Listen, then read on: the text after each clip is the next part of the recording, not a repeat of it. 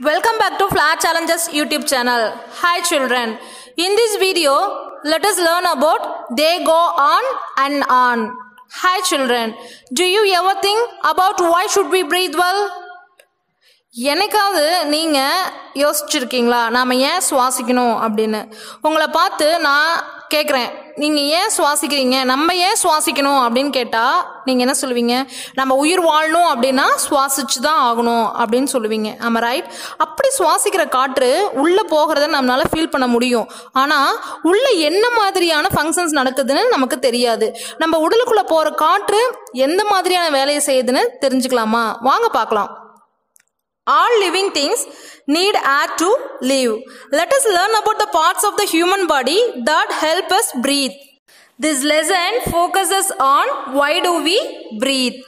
Human beings breathe air in and out through the nose. Breathing air in is called inhalation and breathing air out is called exhalation. மனிதர்கள் மூக்கின் வழியாக காற்றை உள்ளே இழுத்தும் வெளியேற்றுவதும் சுவாசித்தல் ஆகும். காற்றை சுவாசிப்பது உள்ளிழுத்தல், that is inhalation. காற்றை வெளியேற்றுவது வெளியேற்றம், அதாவது எக்ஸ்ஹலேஷன் என்று அழைக்கப்படுகிறது. Once we breathe air in through our nostrils, it travels through the nozzle into a long tube called the windpipe.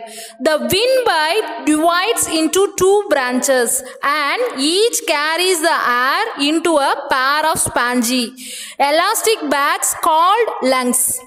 நாம நாசி வழியா காற்றை சுவாசிக்கிறோம். அந்த காற்று நாசல் வழியாக ஒரு நீண்ட பைப் மூலமா போறது தான் விண்ட் பைப்னு சொல்றோம், அதாவது காற்றாலை.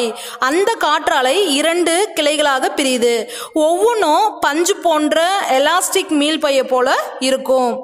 அதை தான் லங்ஸ்ன்னு சொல்றோம், அதாவது நுரையீரல் ஆகும்.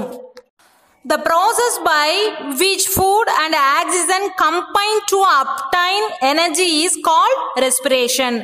ஆற்றலை பெறுவதற்கு உணவும் ஆக்சிஜனும் ஒன்றிணைக்கும் செயல்முறையை சுவாசம் என்று அழைக்கப்படுகிறது. The organs of the body that allow a person to breathe and exchange oxygen and carbon dioxide form the respiratory system. ஒரு நபரை ஆக்சிஜன் மற்றும் கார்பன் டை ஆக்சைடு சுவாசிக்க மற்றும் வெளியேற்ற இந்த பரிமாற்றங்களை பரிமாற்றிக்கொள்ள அனுமதிக்கும் உடலின் உறுப்புகள் சுவாச அமைப்பை உருவாக்குகின்றன.